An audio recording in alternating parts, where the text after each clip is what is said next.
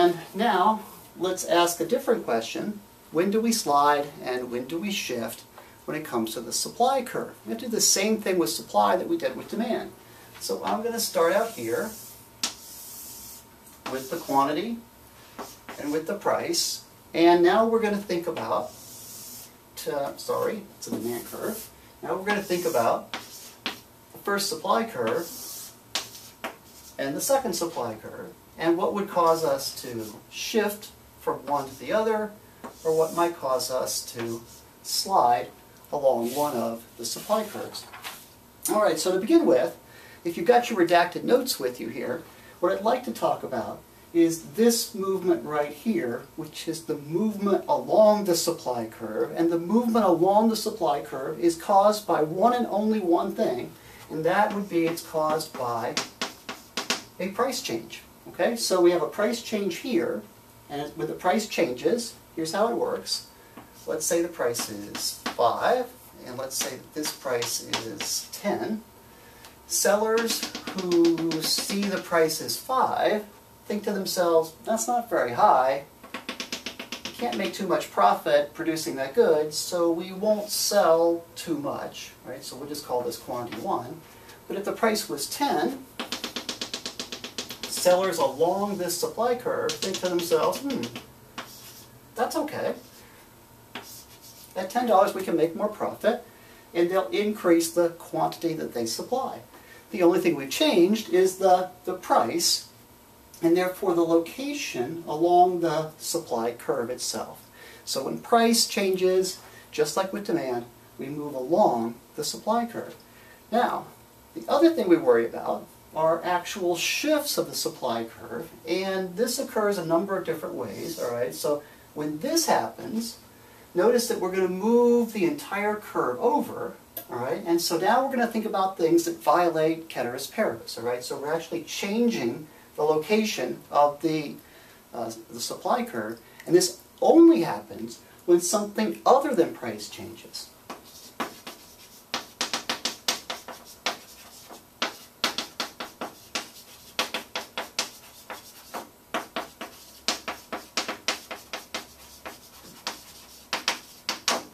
So let's go through a list of things that we might consider as having an effect upon the location of the supply curve. The first would be inputs. Every business needs inputs or resources to be able to produce the final product that it sells. For instance, you need laborers to help assemble products, you might need raw materials, you might need computers, you might need land, you might need a factory. You need all of these things.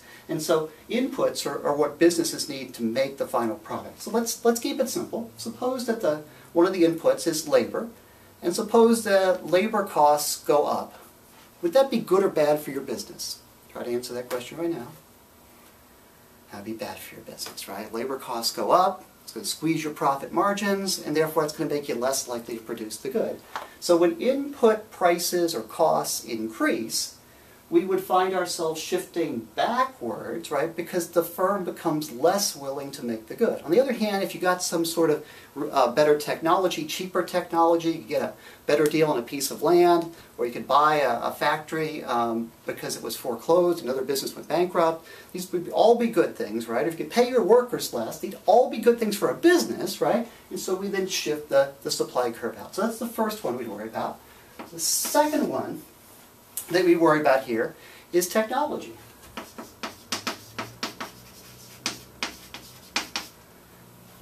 Let me ask you a question. If you had better technology, would that be good or bad for your business? I hope you said it would be good. All right, so better technology, shift the whole supply curve out. What does that mean?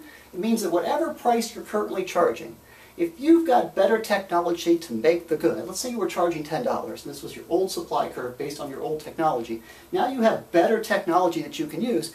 You suddenly at $10 become much more willing to produce the good because the better technology allows you to do one of two things. Either produce a higher quality good, which is going to be more successful, or produce the same good at a lower cost. Either way, it's very good for your business. Right? So technology shifts the curve out. We don't worry about losing technology. No business would adopt bad technology. They're only going to adopt better technology. Point number 3 for us to think about here. Kind of a broad category. We got taxes and we've got subsidies. So if you're a business, you either pay tax rates or sometimes the government subsidizes your activities. So for instance, the government's gone to a lot of effort lately to promote various types of green initiatives. For instance, solar power would be one, wind power would be another. And the government sometimes gives these businesses subsidies or tax breaks. And so if you're a business that's producing solar power and you're eligible for a government subsidy, well, that makes you more willing to supply the good. On the other hand, if you're a business and you're getting hit with a high capital gains tax or corporate profit tax, your supply or willingness to produce the good probably gets shifted back to the left. Okay, so taxes and subsidies can play a big role in the decisions of businesses and their willingness to supply the good. Here's our fourth point to think about. That would be expectations.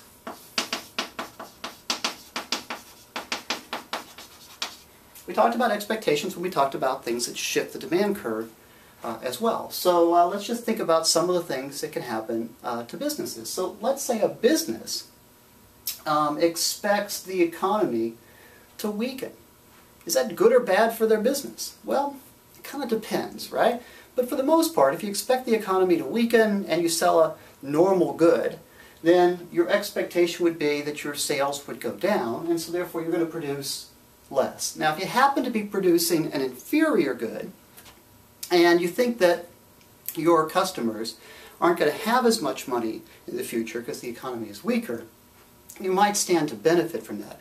Certainly dollar stores, Walmart, and a lot of other places that sold certain basic services and commodities and produce were very successful during the recent economic contraction. And so those types of businesses actually would view an expectation of a deteriorating economy as an opportunity to expand their production. All right, so just think about it from the standpoint, is it good or bad for certain types of businesses? Certainly expectations about the future play a role on the supply side the same way they did on the demand side. And then there's number 5 right here, which is our last idea. And this is also the same idea we talked about on the demand side. That would be the number of sellers. So how many businesses are actually out there producing the item?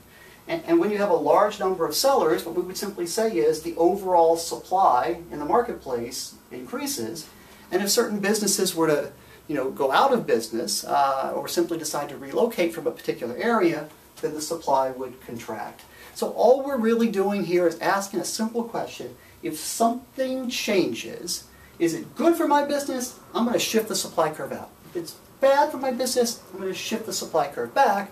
And then the other thing is the price, and the price would just slide me along one of these supply curves. Wouldn't actually change the location, because remember, the price is built into our model. Okay, so that's how we slide and shift.